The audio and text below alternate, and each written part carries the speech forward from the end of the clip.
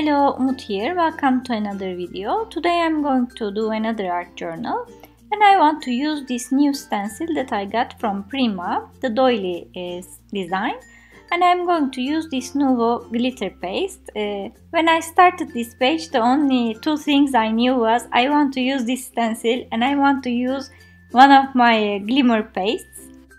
This is gold color and I had the idea of using this Doily stencil on the right and left of the page, so it creates a nice design and frame on both sides.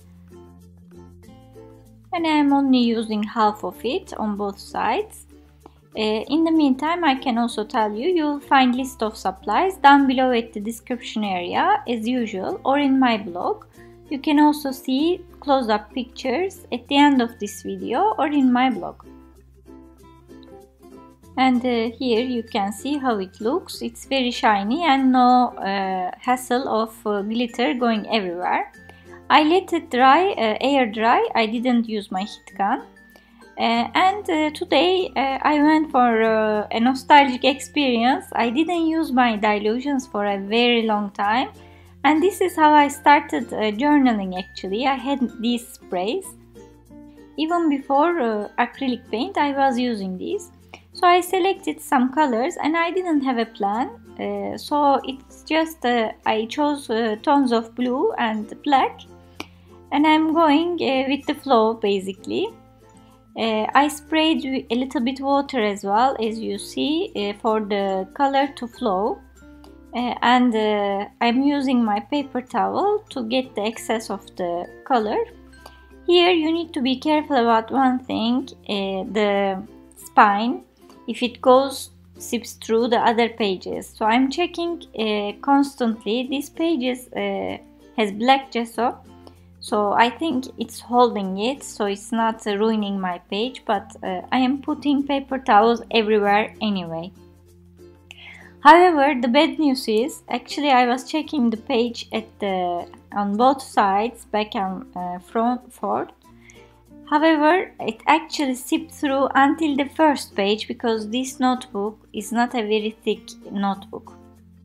I saw it very late and unfortunately a couple of pages got damaged with this.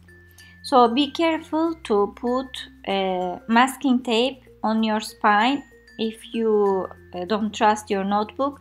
Dylusions and Moleskine are stronger, but I'm using a regular sketchbook. So that's my warning.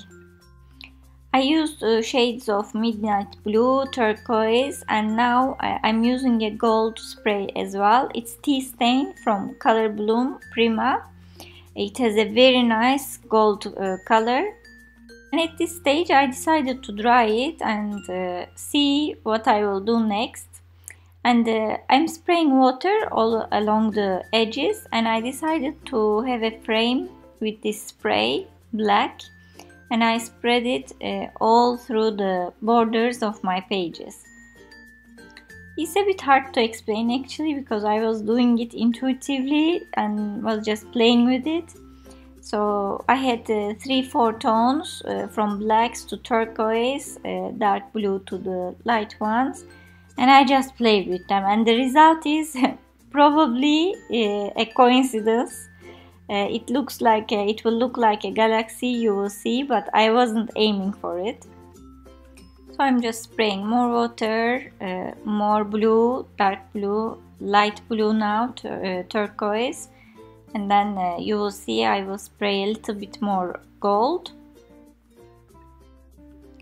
And at this stage I didn't put my paper towel on top, but I dried it with my heat gun to have this density of the colors.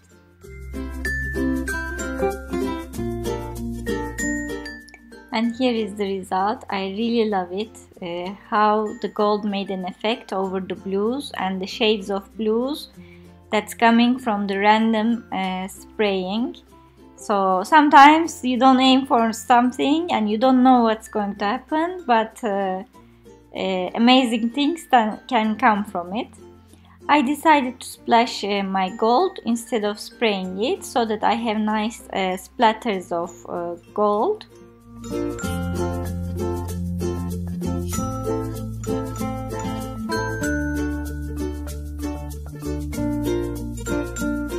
Again, I prefer to have my heat gun to dry them. And here is the final result. I even like it more now with all the splatters of gold. So I leave it aside and work on my focal point. This is one of my favorite stamps. It's a big butterfly from IndigoBlu. And I'm going to actually emboss it with gold now that I have gold elements on it. So I'm using my Versamark and I'm going to emboss it on a black cardstock.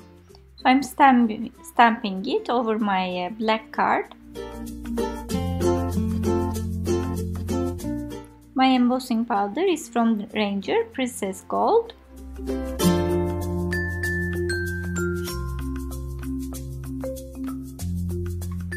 I'm heat setting it.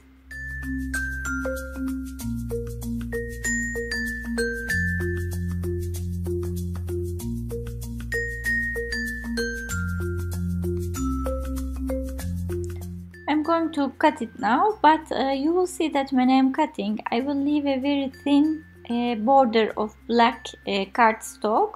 I'm not cutting it on the edges of the gold embossing that I did, but leaving a little bit of a black border. I think this will make a better transition and keep the shape a little bit more elegant. And instead of leaving the black parts black, I decided to use my metallic gelatos to go with the same tones of the background, blues and turquoise, to color the inside of the butterfly. However, you will see that I won't be happy with the brightness of these colors. Actually, I thought it would be good on black because when I swatched it, it was looking really bright. But it didn't give the same performance, so you will see I will use my metallic paints from Prima later on. And I am sticking it with tacky glue. Remember, this is a spray, so it will move with a matte medium, any water medium, so I don't want to ruin it.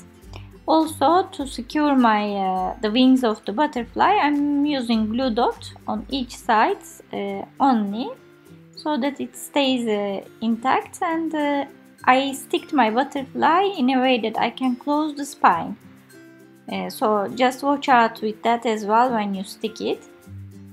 And in the end, I used two stamp sets to stamp my sentiments. One is a tall text from Tim Holtz, and the other is from Concord and Knight, Elegant Alphabet. I embossed it with the same embossing powder I used on my butterfly. I'm using two colors from Prima Metalliqe acrylic paints, and here you will see the result and difference. They are really bright, opaque, covering the surface and matching with my background, so I was really happy with the results I got with these paints. I'm using two shades, a deep blue and a turquoise one, and I'm blending them on the butterfly.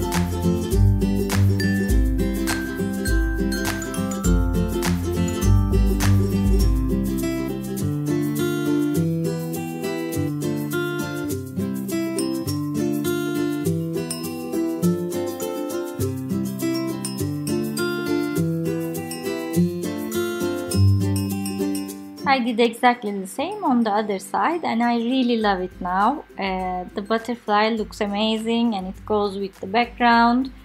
I love all the tones of blue and black and gold all together. So it turned out really nice. I hope you like it too. If you do, please don't forget to give me thumbs up or subscribe to my channel if you haven't already. That's how I know you like my projects and I keep doing them. You will find a list of supplies down below at the description area that I used in this project. Also in my blog, as well as the close-up pictures. Thanks a lot for visiting and see you next time.